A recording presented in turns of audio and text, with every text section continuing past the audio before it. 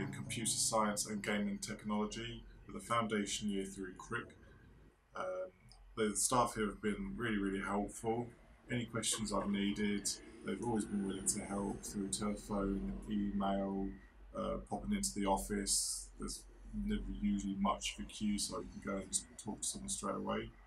I'm 25, so I'm technically classed as a mature student, and through that, the reason why I come to uni was originally beforehand.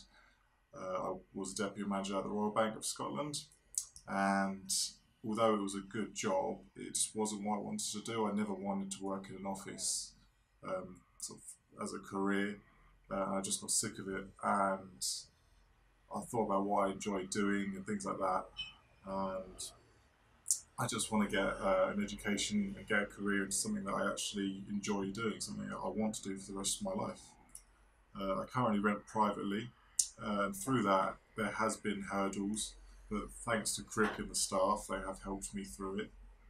The modules I'm doing currently this semester are critical thinking, physics, maths level 3, and engineering development. I did do a bit of IT last semester, which was nice to get a bit of a refreshment back into something that I'll then be progressing on to, so it was nice to get a refresh sort of back into it. I really enjoy coming to university because I've met so many different people from different cultures, different backgrounds.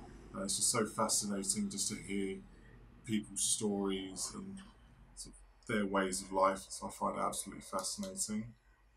And the lecturers as well, they've been so helpful because being out of education for so long, I did get a bit rusty. I'd never been good at maths, and now all of a sudden I'm having to learn A-level maths, bits like that. They've just been so helpful. If ever I've needed help, they've been willing to do one-on-one advice, things like that. They've emailed me links to websites where I can learn a bit more. And thanks to them and the staff at CRIC, I've gone on to pass everything so far, and hopefully in the future.